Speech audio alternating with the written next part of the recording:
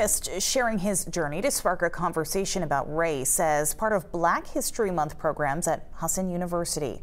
Actor LeLand Gantt is taking the audience through the moments in his life, both good and bad, as a person of color.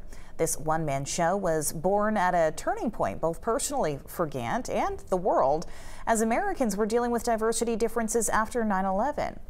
He hopes that his work will spark change in attitudes and teach people how to embrace their differences. Rhapsody in black, straddling the color line, not at home in any hue. A black man struggling with what it means to be black discovers what it means to be a man and finding your own humanity. That's what it's about.